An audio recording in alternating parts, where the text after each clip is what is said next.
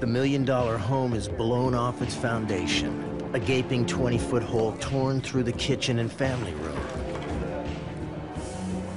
And by the grace of God, that night, no one was injured or killed, but it was only because the mother and her son went to pick up a pizza that they ordered instead of waiting for it to be delivered to the home. The most troubling fact, no one living in this house is a police officer. Now, every citizen in Fremont is a potential target. 15 minutes after the Corte del Sol explosion, Fremont police receive a bizarre call. Fremont Police, 911. Yes, I found the number.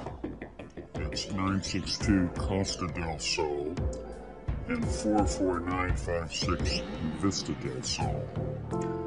You will find there is a bomb in the house, and you should be out by 9 o'clock, and the police department will go boom. There was a bomb, a live bomb, at a specific location just up the hill from Corte del Sol on a street called Vista del Sol. And the instructions were that this bomb was at this address and it needed to be got out of the house by a certain time or else it would blow up.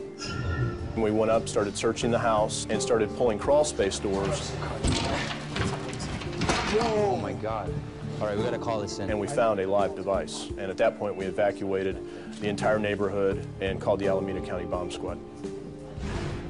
What the investigators don't know is that the Fremont bomber has set a deadly trap.